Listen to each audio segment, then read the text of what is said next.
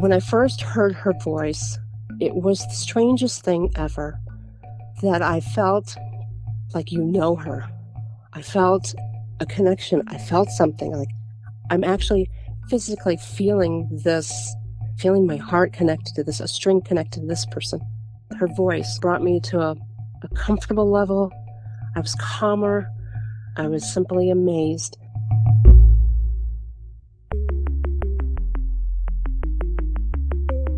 Who am I? Who am I? Who am I? Who am I? Who am I? Who am I? Who am I? This is Who Am I, Really? A podcast about adoptees that have located and connected with their biological family members. I'm Damon Davis, and today you're going to meet Barbara, who called me from Grand Rapids, Michigan. Barbara grew up an emotional child, adopted by two refugees of war. When she found her birth mother, Barbara felt an immediate connection, struggled to get answers about her birth father, and uncovered lies about her origin story after the woman passed away. DNA helped Barbara locate her birth father, but the man refuses he may have been with her mother, so Barbara is left feeling lied to and disconnected from family members from every corner of her life. This is Barbara's journey. Before we really got into Barbara's story, she told me something valuable about the Who Am I Really podcast that I'd love to hear. She said she and her husband, Jim, have listened to the show together, and the experience has enlightened him on the impacts of Barbara's adoption on her. I have to say, though, so my husband's been starting to listen, and he's really been enjoying it very much. Oh, that's good. It really is. It's brought us to a different level, or he's seeing me in a different level now. And we'll get in the car and he'll say, to this show? we do you and we do Sarah Louise. So we'll go which one we want. And if we're going out to dinner somewhere, it takes us half an hour, he'll say, can we listen to a podcast? Oh, and it's helped him understand me more. And he's trying to encourage our children to do it, or adult children, for them to understand me as well. And so it's just made a great connection between he and I. He's just really understanding, oh, you know what, that sounds like you. He sees the connection between all adoptees now, and he understands, and he can see the relationships. And that's been just, for me, it is, I want to cry because it really makes me feel valued. Oh, wow. That makes me feel loved by him. That is really cool. And to be understanding. I'm glad you said that, because this is also one of the hopes that I think many adoptee podcasters want, is that we increase the allyship for the people around us, right? We don't want to just sort of say, oh, wow, that's really interesting that was your experience. It's actually now our experience. You're living with me, and I am a result of this adoption experience. And the way I feel, act, react, whatever, can be a result of what I've been through, be it the trauma, the joy, the misunderstanding, whatever. And so that ability to sort of sit in it with you and listen and learn and make parallels, and sort of, it sounds like he's thinking about it even when you're not listening, is really incredible. And that's, I think, what a lot of adoptees want, is for the people around us to go, oh, now I understand you a little bit better. That's super, super cool. He even talked before I started here this morning of how you take it for granted. He says, now I understand how I take my family for granted. That's my mom and dad. Yes, I understand that. And for a non-adoptee to say, okay, I see your point of view. I see that how you're disconnected. Whereas, he's been through the journey of, yeah, I can see where you're now, how you were feeling. I can see where the disconnection is. But for non-adoptees to listen in on and understand us. That's really, really cool. Well, tell him I said thanks for listening and for being a good supporter to you. I mean, you got emotional about it, which is an indication of how important it was. That's really, really cool. He has been the greatest supporter of all of this. He has been wonderful. He has been supportive and stood by me. And he said, we're in this together. We're a team. We're doing this together. And I greatly appreciate that. I can't say enough about my husband, Jim. He is just He is phenomenal. Way to go, Jim. Love it. Barbara was born in Ypsilanti, Michigan. Then her family moved to Saline, where she grew up. Her adoptive mother was Yugoslavian, and her adoptive father was Polish. After World War II, both found themselves in England, where they met.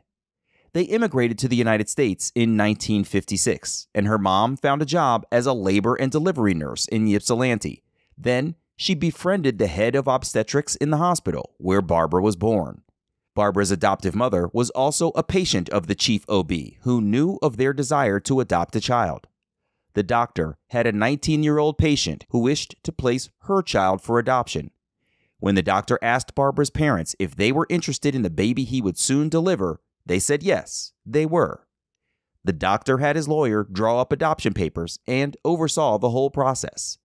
He paid for everything. He took care of my parents. And so that's how it came to be.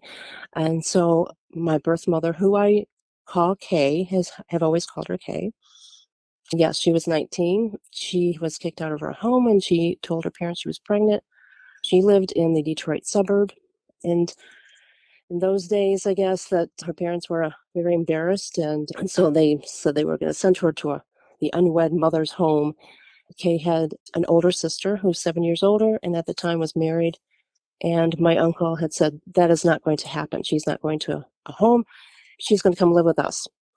Which my aunt said, oh, they already had an 18-month-old child. So that's what they did. They took Kay in. So she lived with them and then she saw Dr. Elliott. And so they shared the OB. And so that's how I was born in that hospital where my mother had worked. Barbara's family moved to her small rural town of Saline, Michigan, which she described as Rockwellian in its idyllic appearance.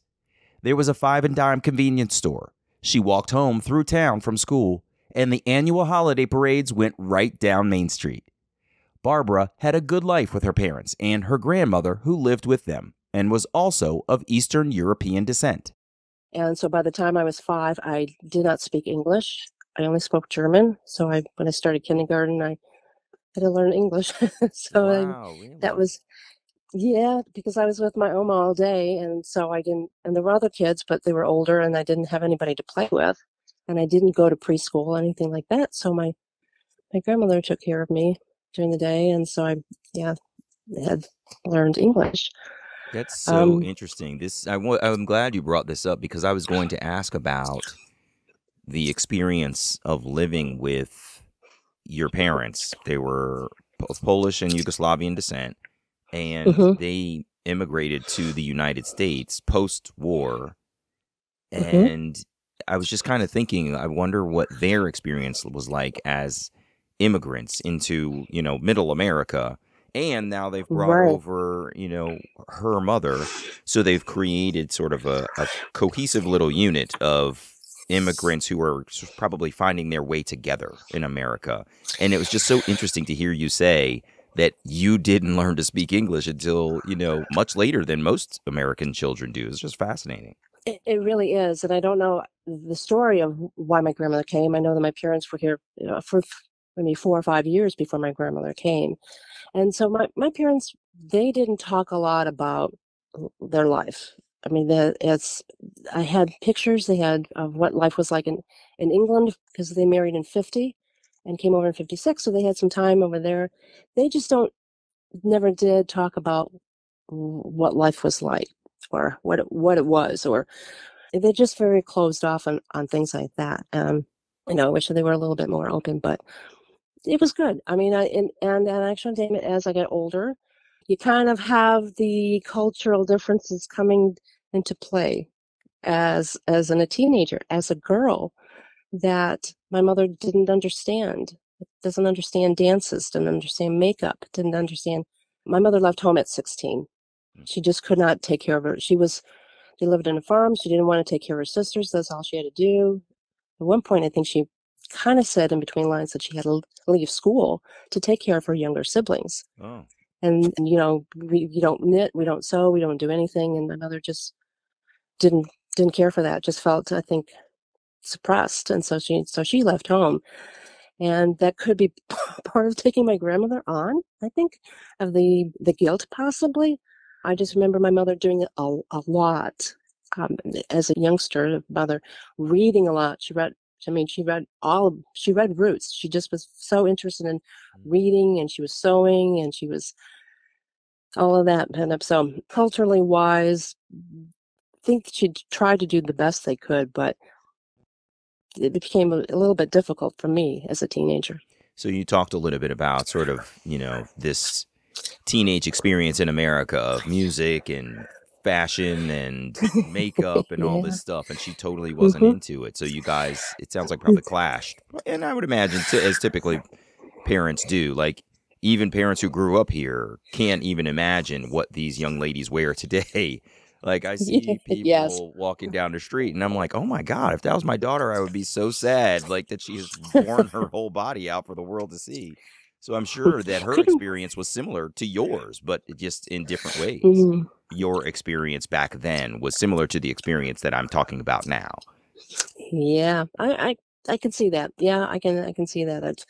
It was we just couldn't seem to connect, or everything was wonderful until you get to, about 12 or 13, and How did you get along otherwise, though? What were your sort of personality characteristics with your dad and with your mom?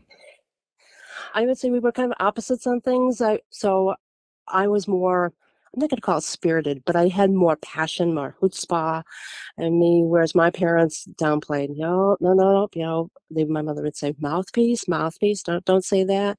I mean, it was more of that. It was, yeah, it was a little different personalities, but I would say, I mean, we got along very well, or I got along with my dad as long as I was the little girl. To him, I was his little baby, little girl, and everything was fine. I got along with them, but I mean, if I was curious, it would be squelched. No, don't worry about that. Or the family dog. I was at Girl Scouts, and I must have been 9. And well, where's Ginger? Oh, well, we had to put her down. Like, that was yesterday. You didn't tell me Oh, that. wow. So so it was kind of like that, where they're just, if you were curious, I was very curious, and just a lot of it was suppressed. You don't do that. You don't talk about that, and so. And affection wise, I was opposite than my parents. My parents, I never saw affection with each other. Hmm. I mean, and probably it was maybe because my grandmother lived with us, but I didn't see them hugging or kissing or doing things like that, or sitting next to each other on the couch watching TV. They didn't do any of that. I didn't have any of that. So it was a little bit different. Whereas I'm more affectionate. I crave, um, Mama, do you love me? Insecure. Do you love me? Yes, I love you. But not a lot of kisses and hugs as I got older, like getting close to 10. Wasn't like that. I'm sure there was a little bit, but it wasn't an affectionate. Whereas I'm just in it. I just need the affirmation. Just, do you love me? I want hugs. So we got along very well, but there were certain things of emotions, passions. I'm passionate. If somebody put me to do strike something or protest something, I would have been there. Yes, absolutely. Whereas my parents don't make waves, and I understand because of where they came from. Yeah, I was going to Of ask you about that. I was just having this conversation last night. I was going to say I don't want to be stereotypical, but stereotypes exist for a reason, right? Because someone has experienced a thing more than once with a certain group of people. And I was wondering if you thought that their post-war experience in especially the two countries that they came from, Poland and Yugoslavia, sort of made them who they were in terms of lacking affection. I can't help thinking that they were probably very much in survival mode in much of their life, and affection was possibly not necessarily a priority as much as like getting through day to day, and that probably translated into who they were as adults. Is that at all correct? Did you, as in hindsight, do you see some of that, or am I off base, do you think? I would say absolutely, Absolutely spot on.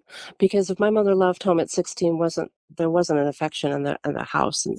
And then my father, I think he finally kind of told me, or it was, I guess his mother had died at childbirth, giving birth to him. And so his father had remarried. And so there wasn't a lot of probably affection with stepmother. Mhm.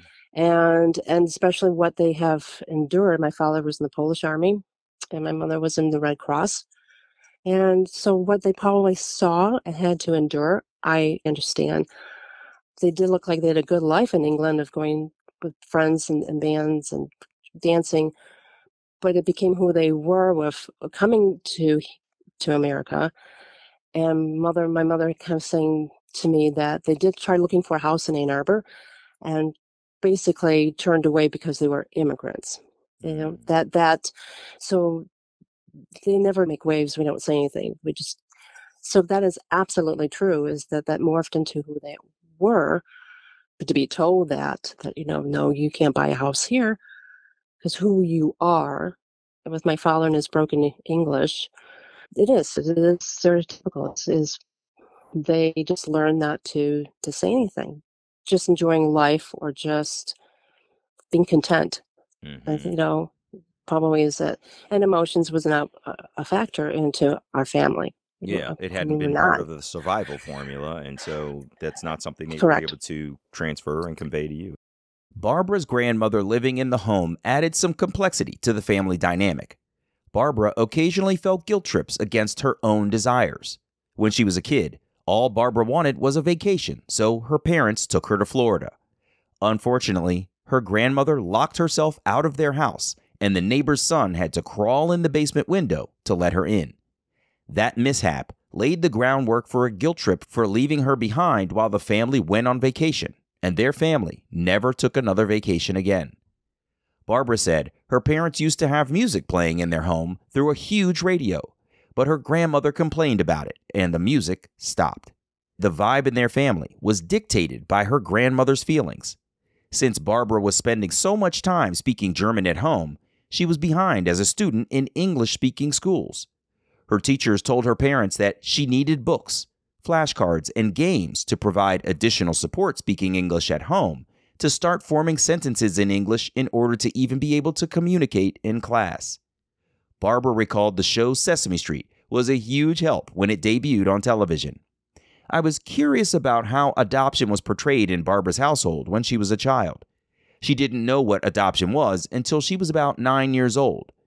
She used to love to try on her mother's shoes, so Barbara would be in and out of her closet when her mother wasn't looking.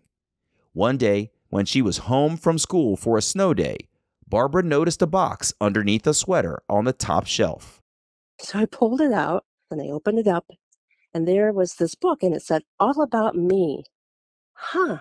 Oh, so I took it out and I started looking in it, and it was the day that you came home. Here's a picture of them holding me, my mother in a car, and what the day was like. And oh, this is my baby book. Well, that's interesting. And I'm just looking through it, and there's dates, and there's a picture of this couple holding me in front of in their house, and oh wow, this is about me. And your walking steps when you first got teeth, and and the visitors that came to see you, and like, who's that? Oh, it's all these people I don't know.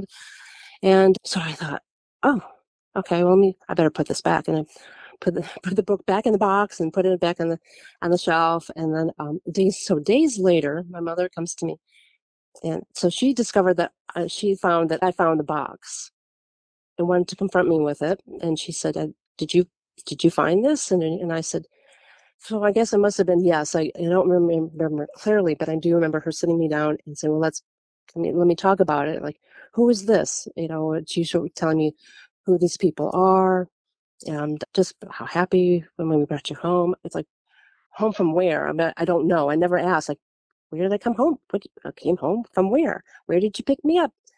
That wasn't discussed. But I was very intrigued by it, though. But they weren't forthcoming of stories or saying anything. Like if I asked a question, well, I mean, I just don't remember, or she wasn't divulging more information, giving me any stories anymore. I was very inquisitive. like, what is this all about? So I think I was intrigued by me, just seeing pictures of me. Oh, that's really cool. Oh, that's really interesting. But it About doesn't sound like from this conversation that they, as you said, were not forthcoming. And did they actually reveal that you were adopted? well, yeah. I mean, it was the book was revealing. She didn't come out and say it, but it was, yeah. So this is one of those special baby books that's all about me, the adopted child, and that word wasn't there. It was how you came to us. You were able to deduce from the language that she used that you were adopted. And did you know what adoption was, or did you just kind of put it together but didn't have the language to understand completely what it meant? I put it together by the pictures and by what it was saying in this book, the adopted self. Oh, This is the adopted self. And so she didn't come out and say, I didn't have you. You weren't born to us. She was trying to be open-minded, but not very good at the language. So I'm making my own deductions, and I'm discovering myself of, what this means. Because I'm looking and I don't look like my dad. I don't look like my mom. I don't look like my grandma. I don't look like my cousins that are sitting there. So it just it wasn't said that, someone else that, we didn't bring you home from the hospital was how you came to us. That's how it was. I think it was almost like, don't worry about it. She's too young to understand. will you tell me quickly, how did you look differently from your parents? You mentioned that in passing. What was the differences? As I grew up, my hair was naturally curly. It was big. It was bulbous. And I had my mother, very straight brown hair, very straight. My father had very straight dark hair, as he's balding. I'm more of a longish face. My appearance was different. It was, yes, very dark curly hair. And whereas, no, my parents, nobody has hair like this. Nobody has natural curly hair like this. It was just, and so I guess I didn't really pick up on it, but the more I did, and I guess I really didn't say, oh, I didn't think of it being very different. Again, I lived just happily. I was just a happy kid, just going along. When Barbara was 12, a physician in the hospital was being sued for malpractice. Her mother had to bring home some documents to review, and among them was a ledger book.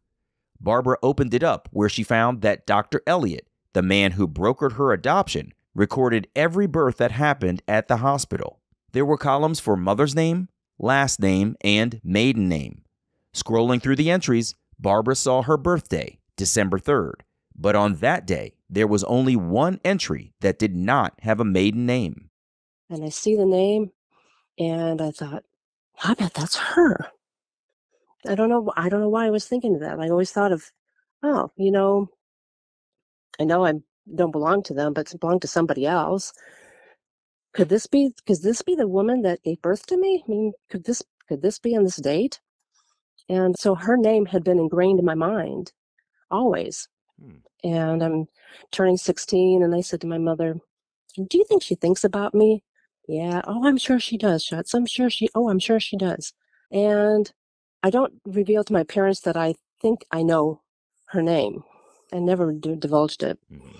I'm 18. I don't say anything.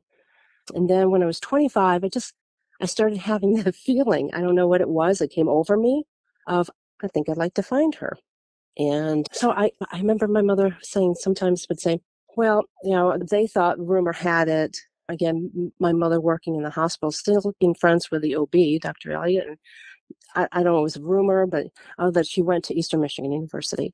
And so when I was born, I had this really large birthmark on my left calf. And so my parents had that removed because they were afraid that my father had worked at Eastern Michigan, that she would spot me on campus if when my parents' mother would bring me there. Wow.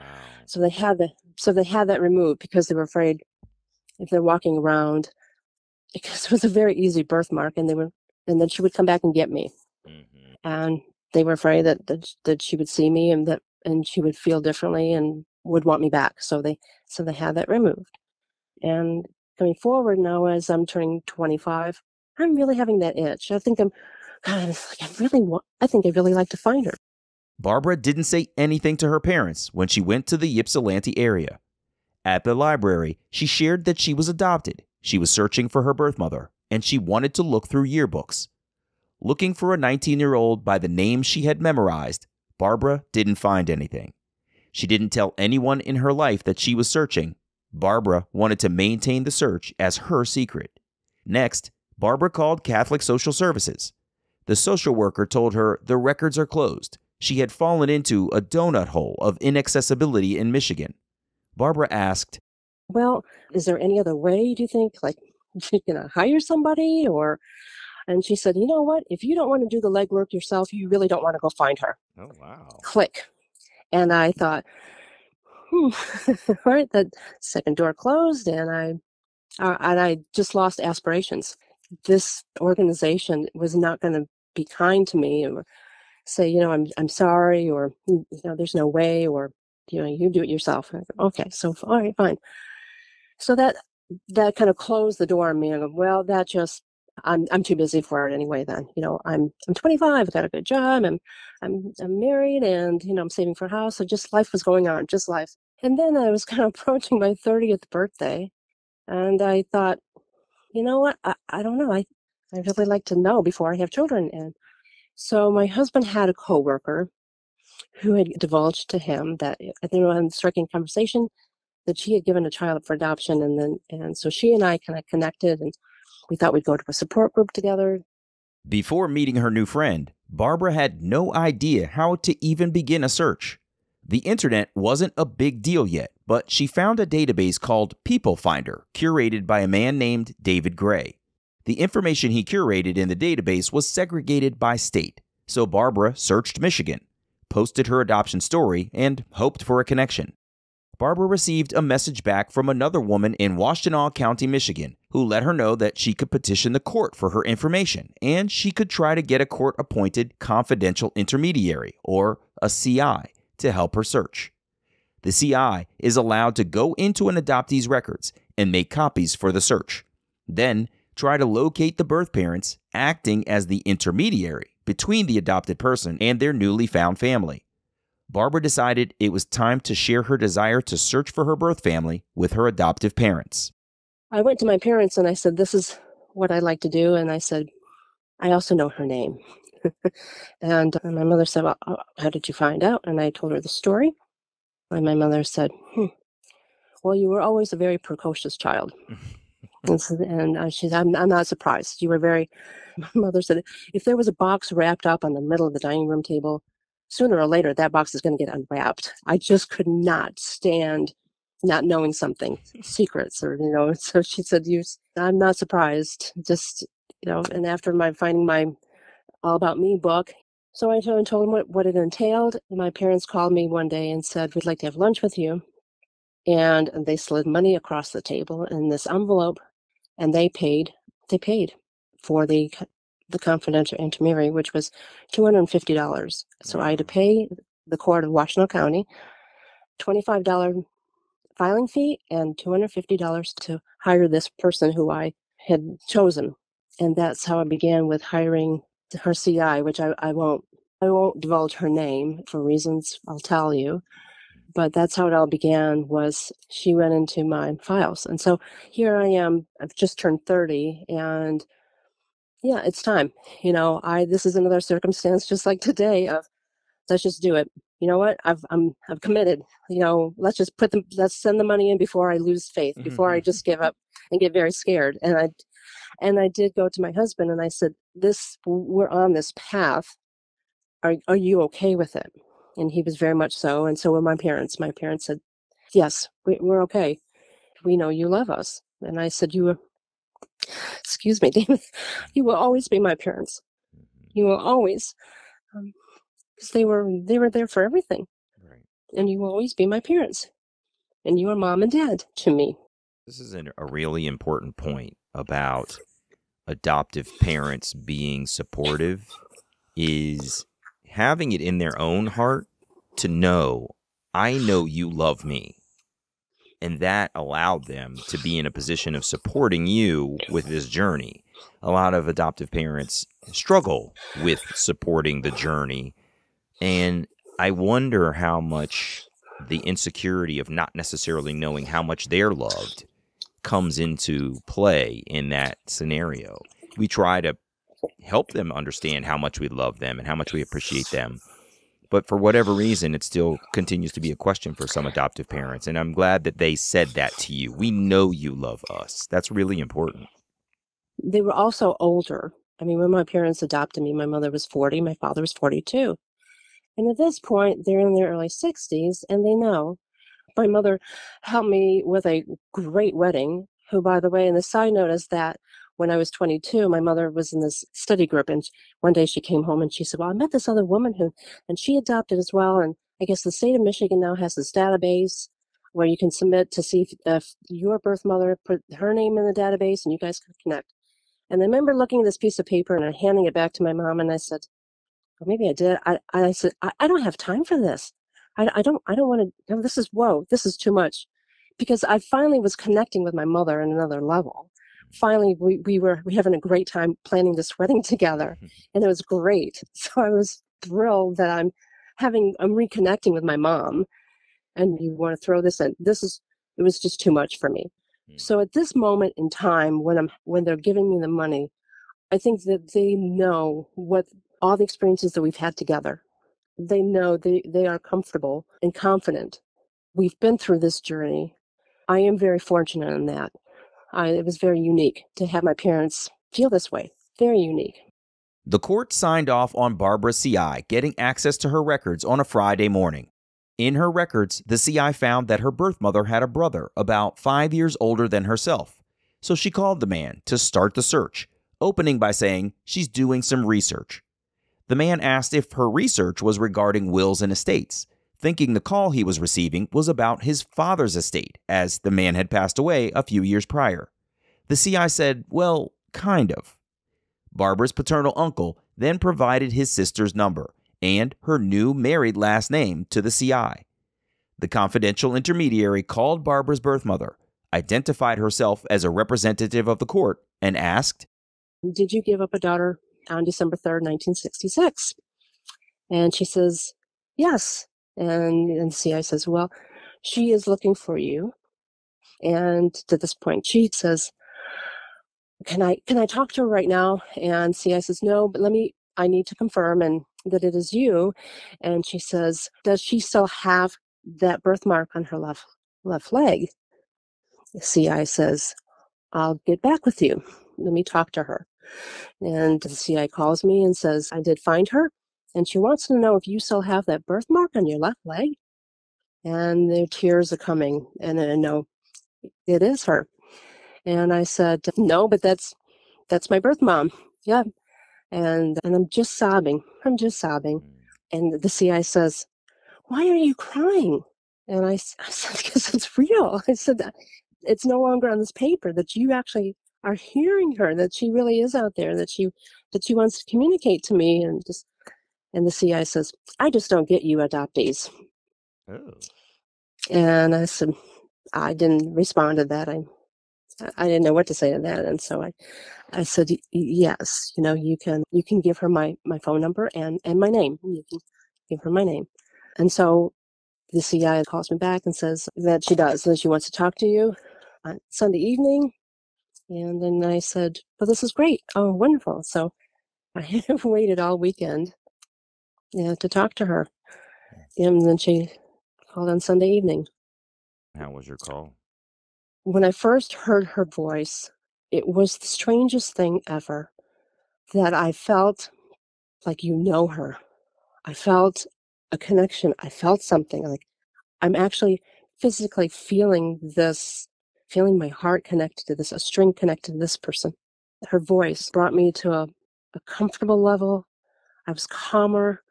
I was simply amazed that I felt a connection with this person without having to touch them. Mm-hmm. It was the voice, and we spoke for 3 hours. Wow.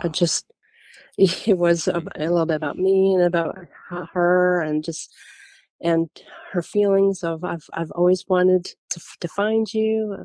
Every year on your birthday, I light a candle, and then and I had asked her, "Can I ask about my birth father?" And she said, "Well, he died in Vietnam." After 3 hours on the phone, Barbara and her birth mother said goodnight and hung up. It was 1997, and we weren't at the point where everyone had a computer at home and easy access to email. So Barbara's birth mother started emailing her husband, Jim, at work, sending messages to Barbara. It wasn't long before Barbara's husband started advocating for a computer at their house so Barbara could connect directly with her birth mother. The women emailed back and forth a lot, and her birth mother shared their reunion with her own sister, Judy, Barbara's aunt, and her niece, Lisa, who sent emails to Barbara, introducing themselves and welcoming Barbara into the family. Barbara learned that she has 2 half-brothers who are 9 and 12 years her junior. Her birth mother said the family had some unoccupied time on their calendar and they wanted to make travel plans to visit Barbara for their first meeting. While she was at work, Barbara tried to find a hotel room for her newfound family to stay at in town, but they were all booked up. Barbara went home, crying to Jim, who had the solution. Barbara's birth mother's family would simply have to stay with them. The reunion went well at first. So Kay's husband, Bob, and Jim go out to get pizza, and Kay says, "Do you have a bottle? Do you have any wine?" And I said, "Oh, I've got a bottle of wine." Yeah, I pulled out the wine, had a couple sips, and she said, I have something to disclose to you. I need to reveal something. Your father did not die in Vietnam. We'll just call him, quote unquote, Fred. And I was at the city where Fred lives, and I confronted him that we had a child together. And he says, we did not. He denied it. It's not mine. It's not mine. And so she said, so I left, and she said, I'm only telling you this because I'm not giving you his name or where he lives because I don't want you to be hurt because he's going to deny it. So years later, Kay's husband is in the same city where he lives, and he confronts Fred and says, you had a child together, Kay just wants you to acknowledge the child. And he said, I can't, it's not mine. And he was denying it. And so that was that. And so she said, that's how we'll leave it. And it's too painful for me. And well, all right. And so I don't think about it because at this point, for me, I'm already overwhelmed with this new person, this person that's now added 2 pieces of my puzzle, who I feel connected to.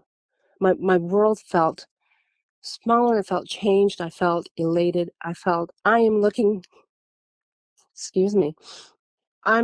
at a face that looks familiar to me. Somebody talks like me. Her mannerisms are like me. I felt like I'm part of the world just felt brighter. I just felt like I'm part of the world. I'm not just floating somewhere. I'm not tethered to nobody. This person, her voice inflections, her hands talking, and that's me. She has very straight hair, but my hair is very different than hers, but it's somewhat me. Or to hear her say, "Oh, you've got the chin." Oh my God. Oh wow, I'm somebody. You feel like you're someone, and I didn't dwell on the other half of that, of the paternal side. I wasn't even thinking of it. But to be connected with someone else, it was wonderful. Mm-hmm. For me, it was, I can't even describe it. The words just can't describe those intense feelings in your heart. You just feel plugged into someone else. You're just connected to someone else. Barbara's birth mother only brought her husband, Bob, on the trip. Her half-brothers didn't know about her existence yet. When her birth mother flew home, she told her sons about the reunion she had just had with Barbara. But the weekend Kay left, Barbara also had to leave town for a trade show in Florida, so her husband Jim drove Barbara, Kay, and Bob to the airport. Unfortunately, Barbara had no time after the emotionally charged weekend to decompress with her husband and start to unpack her feelings. The only person Barbara could talk to was a coworker on the trip, who slid her a glass of wine out of empathy for what he had heard in her story. Barbara wished she had had a proper outlet for her feelings because she felt like she was an emotional mess. When Barbara returned from her trip, one of her half-brothers had sent her a message welcoming her to the family. Later that year, Barbara's husband, Jim, surprised her with a birthday trip to see her birth mother on the East Coast. Everyone had a wonderful weekend in New York City. The next year, 1998, started with Barbara discovering she was pregnant with her son. Her birth mother, Kay, came out for the baby shower and was very nice to Barbara's adoptive parents. So they came out and they invited my parents over for coffee, and my parents and Kay and Bob just got along so well. Just even my father walked up to Bob and shook his hand, and he said, thank you for your service in Vietnam.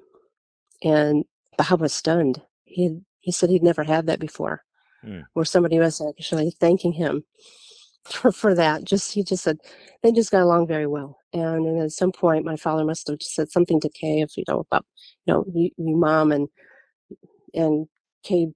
She put her hand on his shoulder and she said, Andrew, I am Kay, just Kay. That over there is Mom. That's Mom. I'm just Kay.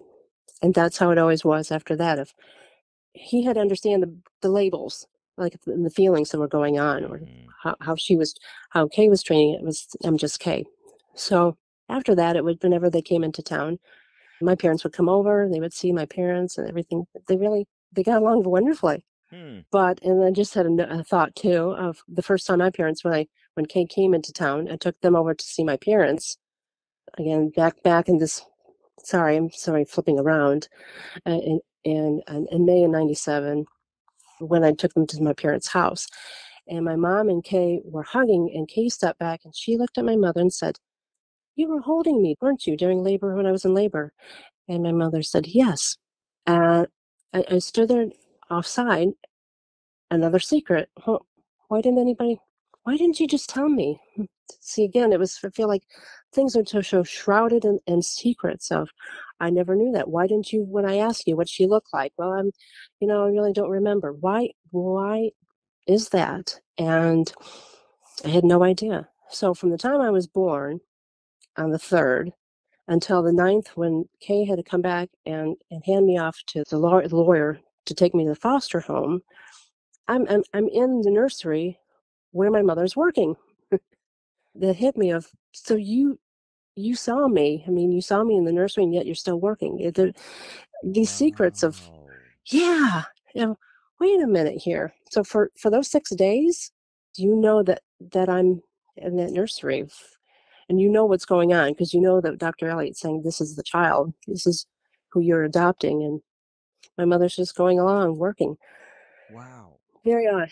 Yeah, so like little secrets here and there coming out. And she continued to work in that nursery after your birth. Is that right?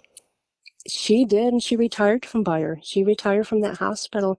But she never revealed to you that she was part of your birth and worked in the nursery where you were born. That's really interesting. Correct. Yep. I mean, I hear stories of as a labor and delivery nurse. So, I know there's somebody who's also in the nursery, but yes, these little secrets coming out as I'm older here of how interesting. I don't know how else to put it. Very, very interesting. And so we're coming back now to after my son's born, they're visiting, and then in I think year 2000. So at this point, after my son, she would come out and she would come into the Inner Bar Fair. We would do that. She'd come out for like a long week. Oh, it was wonderful. I mean, it was very nice. And looking back at it, I think it was wonderful, but she didn't really ask about me. There's a lot of stories about her and the boys and everything they've been doing. And then come year 2000, she had come from the art fair and revealed that she had, I found a lump. She had breast cancer, but she's just did a lumpectomy. And then I found out I was pregnant with my daughter at the end of 2000. And then 2001, I had my daughter. And then my mother had suddenly passed in November of 2001. And I had asked Kay if maybe, can you come out? And 2 days after my mother passed, my father had a more major heart attack. It was so He was in the hospital. I had moved back in with my parents to take care of my dad right after my mother died, and so I was the one who found my father, middle of the night. And sorry, so yeah, he was in the hospital, and I'm only 34 years old, and I have both my kids, and I think I just even said, I could really use some help, and well, let me, I don't know, I'm not sure if I have time, and my in-laws, well, they weren't the greatest of support either, and so it was just kind of my husband and I. And then in 2002, my father had passed in April. And here we had a two-story house that had to clean and take care of. And again, I'm kind of asking Kay, and she says she consulted with a friend of hers who's in social work, and maybe I'll just send you some flowers. And so there was nothing. Okay, okay. So I basically taking care of everything myself. And I think that they came out again, she and Bob. Everything seemed, wonderful. 2003, then to decide, actually, we have to go to California to my half brother's wedding, and the relationship seems really good. We're calling and she's talking. She wants to know how the kids are doing, but the beginning of 2003, I think it's February, she calls and says, we're all sick. We've got the flu, and she says, "Can I come?" And I said, "Oh, oh, God, oh, absolutely." Here it was in the beginning of 2003, and I don't know, we're still cleaning up my parents' house, having to go through probate, raising my kids, trying to get my son into preschool and doing things, and she had come for the long weekend and brought presents for the kids. And my son is just overjoyed. "Look what Grandma got me." And Kirsten got this beautiful sweater, and just, they just connected. And she said, "Why don't you and Jim go out for dinner?" Oh my God, really? I haven't been out to dinner with Jim in years, just the two of us. And Grandma watched, and then we came home, and AJ, "Grandma made us pizza." And she let me eat the salami, and then just a connection, just loving Grandma, just loving Grandma. Grandma T is just the best. They really were loving it. And in September, we had to go to California to see my half brother.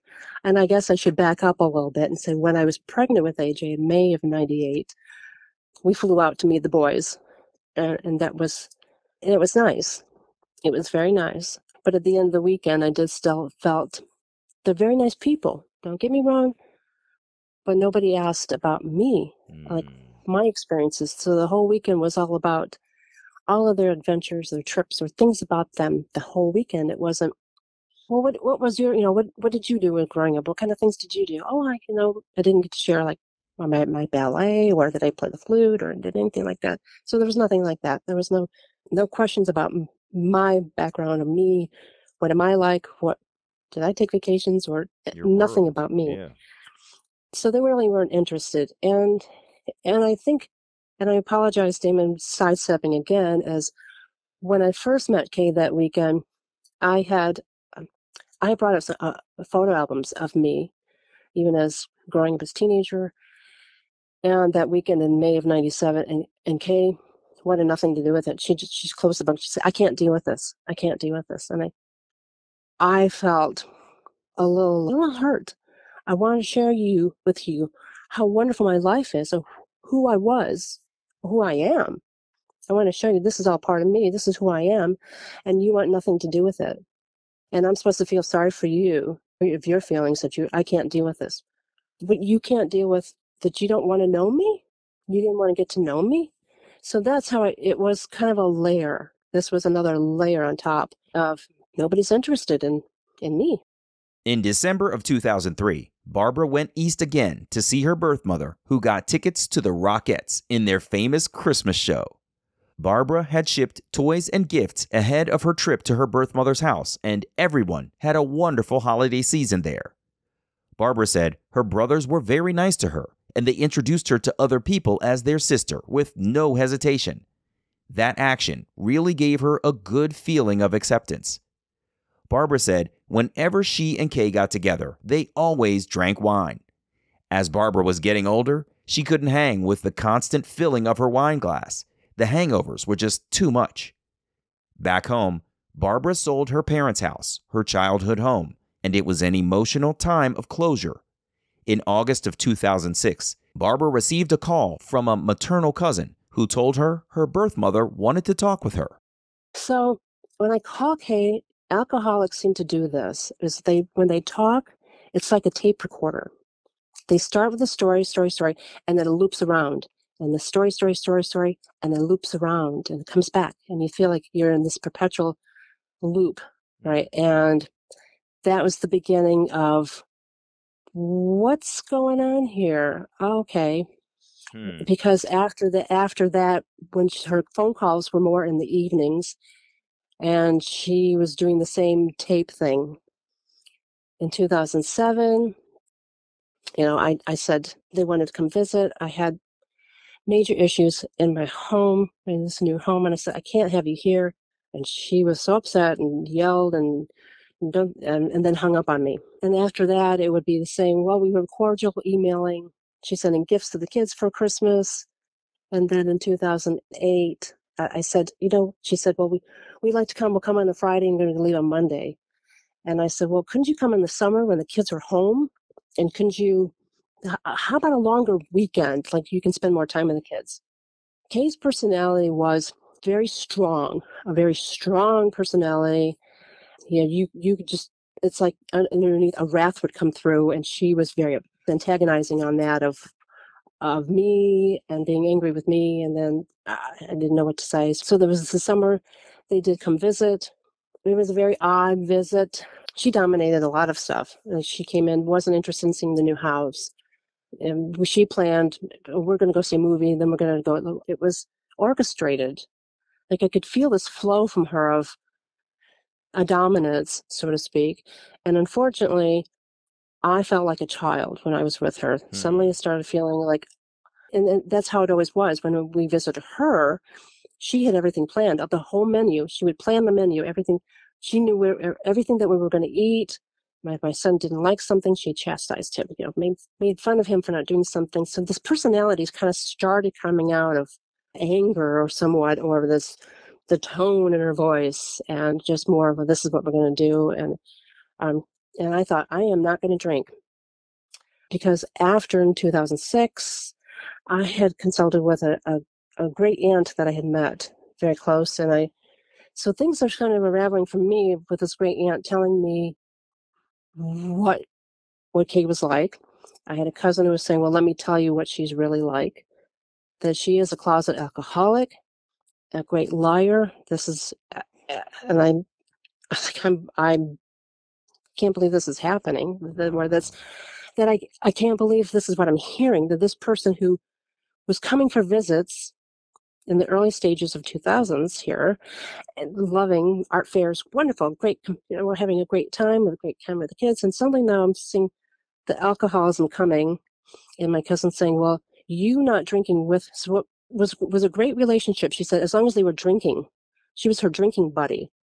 And then so they can, because then my cousin just felt the connection with her, and that when my cousin said, I don't want to do this anymore, then that collapsed. And she said that relationship, she said, then she didn't, like that ended for some reason.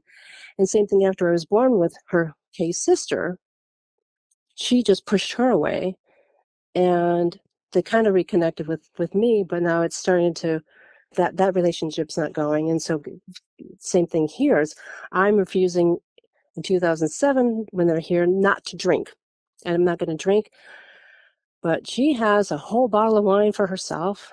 And at the end of the dinner, Bob says, well, do you have any after dinner drink? Sure, I got some Kahlua. I can bring something out. And so that's what we did. And I brought especially these little glasses. And these glasses are so small, she says. Oh my God, what don't you have anything bigger? And so when I took him to the airport, I looked at Bob, and I knew this was the end. This is not going to happen anymore. We're that much further to New Jersey. It's longer for us to drive. The kids are getting older. They're getting into activities. And when they left, I just got in the car and I let loose, and I just cried in front of my kids. I just cried, and I told them why. I said, just grandma's different. Grandma she doesn't, she's just different. Things are just different. You can kind of feel different. And I'm sad. I'm really sad. I'm sad to see them leave. I'm scared I won't see them again. And these feelings I'm having. And after that, that was kind of sure enough, where it was, you can feel the slow disconnect of 2009 and 2010. It was, I don't understand. The phone calls are shorter. They're only in the evenings. She's more intoxicated, it sounds like. Again, the tape loop. And so my sister-in-law had emailed and, what, did you have a falling out? And I said, no, there was no falling out. So Kay in 2010 is fabricating a story that she and her sister had a fight, and I took sides. I took the side of her sister, and so that's why we're not talking, which is absolutely not the case, because I'm sending photos of the kids, everything they're doing, and it was nope. And I said to my sister, I'm just really not interested in all of this. I'm not interested in all of this family thing, whatever she's got going. I need to be positive. Barbara and Kay emailed back and forth, but only a little bit. Barbara called Kay, but she wasn't answering the phone, so Barbara just left messages. But Kay never returned the calls. Barbara offered for Kay and Bob to come to their home in Michigan in 2011, but Kay made the excuse that Bob didn't have any time. That became the excuse for every offer for a visit Barbara extended. Barbara sent flowers to their home for the holidays, but she was informed they could not be delivered. No one was there. Barbara emailed her half-brother asking where Bob and Kay were. Unbeknownst to anyone, the pair had gone to Florida, but hadn't told a soul that that was their Christmas plan. Barbara told me she had noticed in recent years the Christmas cards that arrived in the mail for the kids had gift checks in them, but the written tender was penned in Bob's handwriting, not Kay's. Barbara tried sending email cards to Kay, the cute little moving graphics and music type, but the electronic readings were never opened online. In 2013, Barbara learned she had breast cancer. She started chemotherapy in December of that year, enduring 8 rounds of treatment, followed by multiple rounds of radiation going into 2014. Barbara did not share any of her battle with breast cancer with Kay.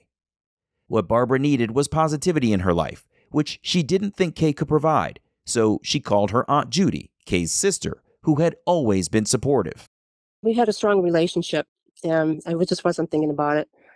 My son was very angry at the time. He's angry because he thought that I got the breast cancer from Kay. So we're trying to balance, and Jim's trying to keep a family of making sure a person's going to piano lessons, and AJ, I can't go to AJ's concert. He's playing tuba. I can't do that. We're trying to keep the sanity of, and basically, I'm non-existent because in chemo, you're not there. I'm just not mentally there. I'm in a fog all the time. And so that's kind of what 2014 was like with radiation. And, I'm not thinking of her. I just wasn't thinking of her. And so I think about 2014, it must have started when my son said, well, did anything come from Grandma and Grandpa? And I said, well, finally did, I think after Christmas. Like, oh yeah, you finally did get something, but everything was in Bob's handwriting. And then 2015, apparently they sold their house and moved to Arizona, and I didn't know about it until I got a card in the mail saying one of those pictures of here's our new address. And then 2015, a little bit of correspondence, not much, because at this point, Kay's brother's trying to reach out to her, and she's refusing to take his phone calls. And because he would call his sister Judy and say, why? I'm calling and I can hear her there. And Bob's saying, no, she's not here. No, she doesn't want to take your phone call. So she is now at this point in 2015, keeping him away, keeping Judy away, and keeping me away. And not really, and She's not taking phone calls. from her life. Yes, yes, she is. Yeah. Yes, she is. And I feel sad, but at the same time, I'm trying to keep myself together. I'm trying to get my own life together. I'm dealing with everything in my life. And so then in 2016, my son is graduating high school. So I do send out an invitation. He gets a check from Grandpa. Grandpa wrote everything and sent everything. 2016. And then in 2017, and for my birthday, my husband gives me 23andMe because he thinks that, maybe we can do some testing here. Maybe you can find other relatives or do something. And I look at it, and it sits on my desk in the kitchen for months. And even in, I think it was March, and my husband said, I'm really sorry. I am so sorry you're getting me this. Maybe I pushed you too much. No, I really, yeah, I should do this. So I think I must have sent it off probably in about, think it was April or May. And I send it off. And then the beginning of May, my aunt calls me and says she just received an email. Kay has passed away. There was no phone call. Bob didn't call. She was looped in with a group email of other people just saying that she had passed away. So at this point, I think the cancer may have come back. I was thinking maybe I should reconnect, but my head's not into it. She's done so much to hurt me that I've invested so much into it. Sending flowers, begging her to come for Christmas, begging her to come. No, he doesn't have time, won't come. I'm out. I can't do this. I even called my brothers, and they both had divulged things to me that I was not aware of. They had issues, but they could not get Kay to bring out her issues. And it seems that she had come from, what I found out was an abusive mother who, after Kay was born, was just kind of checked out. She was an alcoholic. And so basically, my Aunt Judy had kind of helped raise Kay, taking her clothes shopping and such. So, and then when Judy went off to college, well, things, just got really bad because there was nobody home but Kay, and her mother was not kind to her. Let's put it that way. Just very not very kind, and the relationship was really bad. And so, let me ask you: did you end up going to her funeral? So what happened was, no, because there was no funeral. Oh, wow. And there was no obituary. There was nothing. There's just nothing. And had I been a little bit stronger, I think I would have gotten on the plane and gone to Arizona. Barbara had submitted her DNA sample to 23andMe around the time of Kay's death. When her results came back a short time later, they revealed that Barbara is half Jewish. Something wasn't adding up. Kay had always said in her interviews with the social workers at the time of Barbara's adoption that her birth father was of English descent. Barbara said her world was rocked by the news that her Presbyterian upbringing wasn't aligned with her Jewish descent, and she tried to process things for a long while. In 2020, Barbara received a 23andMe message from a man in Canada who could see in their DNA match that they were first cousins or something close to that. Their parents might be siblings. The man asked about some specific family surnames that he knew of, searching to see if Barbara knew those same names at all. The names were unfamiliar to Barbara. Barbara explained the situation with her birth mother and her own adoption, sharing her surname, and asked the stranger if the story made any links in his mind. He said no. There were no relationships in his family that originated in the Detroit, Michigan area. They could not figure out how their parents were related to one another. Barbara reached out to Kay's husband, Bob, to ask for some old pictures Kay had shown her more than 20 years before, one of which Kay had said Barbara's birth father was in. Barbara recalled that every time she asked Kay about her birth father, the woman always sidetracked the conversation. She said the whole story was too painful to discuss, so Barbara was forced to move on. So in this mail comes this packet with pictures I have never seen before. Oh my gosh, Kay's standing next to this boy, and she's got this cute shorts like they have in the 60s, little plaid shorts, and her hair in a bow tie, and oh my God, that's me. How I dress, like a little preppy. You go, oh my God, neat and clean. And that's how she was like, oh, that's me. But who is this man? And they're at the beach, and he's got a swimsuit on, and these beautiful pictures, black and white. But then I turn the back of it over, and it says his name. His name really was Fred. And it had the last name. So I Google him, and find out he had died in the fall of 2018, and he's not Jewish. Like, I'm reading this obituary of this man. So the timing just could not be my father because he went into the army right after high school. So they went to high school together. They did go to high school together in Detroit. Okay, so then I thought, well, all right, wait a minute. And I read the obituary of his father, and who died a few years before that. And no, it doesn't mention anything about being Jewish or his faith, or my world is spinning at this point of everything that I knew. I realized naming this man Fred as my father is not my father. Mm-hmm. And then I thought, she lied to me. I had given her every opportunity all those years of the visits and the sitting down for breakfast before the art fair and doing things that you had the opportunity to tell me the truth, and you never did. And this is a lie? I'm half Jewish? Do you You think know, that her increased alcohol consumption after your return was part of her dealing with trying to lie to you about what she had been through? I think so. Mm-hmm. Because at this point, I also contacted her best friend, and well, I discovered that I'm half Jewish. I said, was Fred Jewish? She said, well, you know what? I'll call you back. So a couple of days later, she calls back. Bob is livid. She said he is really upset that this was a lie, and he did a lot of covering up for her alcoholism. Barbara's first cousin could not figure out what their relation was at all. Barbara joined Ancestry DNA, but didn't submit a DNA sample. She did research down the rabbit hole on the Canadian cousin's whole maternal family tree, back to their roots in Russia. Later, Barbara narrowed her search down to 2 men who could be her birth father.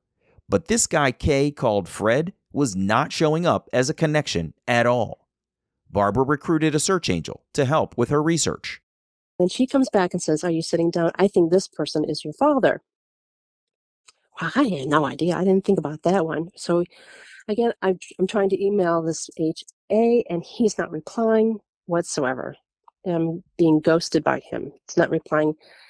So I gave 23andMe to both my children because I thought this would kick HA in the butt and to get him to show him that his cousin, my father, has grandchildren, has relations. We're all connected. He's connected to my children. So my son does it immediately. My daughter, well, she's kind of dragging her feet, but when my son does it, and he calls me in February of this year. Who's this person? Well, do you remember AJ? This is person. And that night, I send another email, another message on 23andMe to HA. Yes, as you can see, my son is. We really are connected. Are you in relations to this person, who the genealogy the angel thinks is my birth father? And he comes back this time. He's even giving me his email address. AJ is saying he's being more forthcoming suddenly of being more, yes, he's my cousin, and I know his 2 brothers, and here's my email, contact me, and I thought, okay, which I did immediately, and I don't hear from him, and finally, it was last month, a couple months ago, my husband says, let's just call him. Let's just call this supposedly birth father, or let's call him. He's in Canada. My husband, he says, so he spent an hour on the phone with this man, and this man seems to say, no, I've never been to that border. I don't know anything about it. I'm so naive. I don't party. I've never met anybody like that. But he's asking questions. But is she happy? So what was the story of her birth mother, and what's her name again? And he gives it to him, and I thought, gotta be it. Maybe he is. Mm-hmm. And I don't hear from him. From this HA, I send him a message and I haven't heard from him. And then I'm starting to question and doubting, maybe he's not my birth father, but I feel at this point, there's only 2 people that could be my birth fathers on this tree. So either this man in Canada is either a first cousin or my father. And I'm not sure where to go with it. HA is a cousin. So he is cousins with, very weird, with my birth father. Okay, gotcha. So do you end up connecting with your birth father? Tell me. Nope. Right now, after the the talk that my husband had with David, his name is David. This David just kept saying, I don't think I've never met anybody else. I don't know what you're. It can't be me. Why is the genealogy angel thinking I'm the birth father? It's not me. It's not me. But DNA doesn't lie. And the thing is that we took a picture of my son, put it next to David's picture that we saw found on the internet. And boy, are those two very similar. My son looks so similar, very wavy hair. And at this point, I'm not sure what avenue to do. I might just need to pick up the phone call and call HA, or to say, he really is, I'm at a standstill here. I want nothing to do with anybody. I just want a story. I just want the story. Yeah. I want nothing. I don't bother anybody. I understand the sensitivity of this. I understand what impact. I don't want to make an impact. I need something in my life. And, the adoptees, we could go out one way and just shut the door. It's very difficult because also last year was my daughter came to me and she said, Mom, I think you need a therapist because it was impacting my relationship. And I was so angry with Kay, deeply angry. I physically felt it. I physically felt the weight in my chest. I felt the weight in my heart. It was engulfing me so much that I would cry and she said, I think you just need to get this out. You need to work through this. This anger you can't keep doing it. At some point, you got to figure out what to do, make peace, do something. So I've been in therapy since last August, and my therapist is an adoptee as well, and it's been that's rare.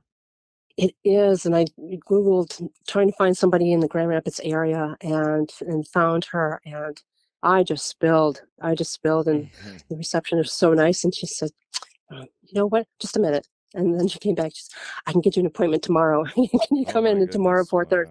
And I said, I will. I said, yep, I'll take PTO if I have to. I will come in. And it was the beginning of it, of how do I deal with being lied to? How do I deal with this? I'm knocking on the door at this first cousin saying, tell me, help me. I want to connect with my birth father. And I get it. Either we are dealing with a community that does not envelop people. I'm trying to be very political and say that it is. The Jewish community is very tight-knit. And for however reason, these two people met in February and March of 66. And this is the product of it. And I'm coming to terms with that too, being lied to, that I really wasn't a product of love, as Kay said. I was very much in love. So I'm dealing with a lot of issues, and I get it. And every time I listen to those stories and podcasts, we just seem to be not cared for or listened to. And this has just been very difficult. And I don't know. Should I just shut the door looking forward now on going back to this birth father? Do I just let it go? Do I just let it go? And as I said to my therapist, a lot of things I have felt in the last few years feel physical. Like you physically feel ill. You physically feel the weight of my chest. I feel you're scared of being abandoned again, because that's all I ever had was after my parents died. My paternal side, who I thought I just loved, who lived in England, said, well, you really weren't one of us. Same thing with my mother's side. My favorite aunt after my mother died was not returning my phone calls, and they all closed the door on me when I could have really used help. So everybody kind of left, is what I'm saying. My mother-in-law, who was great in the beginning, now she's kind of abandoned me. If she doesn't care for me, not a lot of love anymore from them. So this constant abandonment of at every side, that I felt very alone. I'm standing and I have nobody to really lean on, and except Kay's sister and my husband. I don't have anybody else to say it's okay. And during this journey, how are you feeling? Yeah. Not one person said, how are you feeling? Do you want to talk? I'm here for you. All of this felt, yes, everybody goes through these things, but it's exemplified even more so. even more, your feelings are even more so when you're adopted, that you're already feeling abandoned. It's huge. It's even more so because Yes, you're even I can more imagine. sensitive and you just can't pull yourself up from it because you're already feeling beaten by everything. And at this point, my half brothers, haven't heard from them in years, and I Mm, probably assume that they don't want a relation. If their father doesn't want to have a relationship with me, with it, that's why should they? Then they can't. wow. So, Well, Barbara, I'm really glad that you're in therapy for the whole thing. You've been through so much between the reunion with your birth mother and sort of discovering the lies, going through the process of learning that she was alcoholic, was hiding things, it was habitual, and also losing your parents and going through breast cancer and double mastectomy. You've had a lot to deal with. So I could see how it would manifest physically. Like it's a huge set of challenges in a massive, sort of burden in its collection, in its totality. And I'm glad you and it's found so an easy. adoption, competent counselor that is able to help you through this. So that's really good. Oh, absolutely. I think I never realized, maybe a lot of adoptees do this, is you just suppress everything. I don't want to deal with it right now. And I don't have the time. I don't have the time. Hmm. My thing that my children always know is my husband says, I'm fine. I'm fine. I'm fine. And it's not fine because then it comes up. At some point, you can't keep pushing your feelings away, and they have to come up. It's good that we're doing this now that I think more people are understanding therapy, but This is why we're here as a community, right? This is why we try to bring our voices together so that we can be supportive of each other, right? This is right. a recognition of the fact that as adoptees, we were just, as you said, transacted into another family without sort of any of our consent. And there's an opportunity for us to now stand up and support each other. And I'm really glad that you were here to sort of share your journey. I'm sorry that you ended up losing your birth mother in the way that you did, but I'm glad that you're in therapy. And I'm glad you were here to tell your story with me. So I got to thank you. Oh, I appreciate it.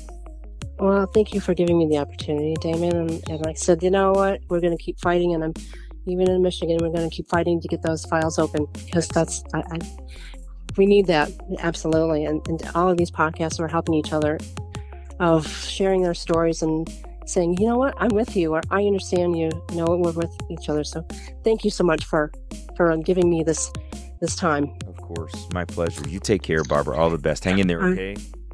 Okay. Thank you, Damon. All right. Bye-bye. Bye-bye.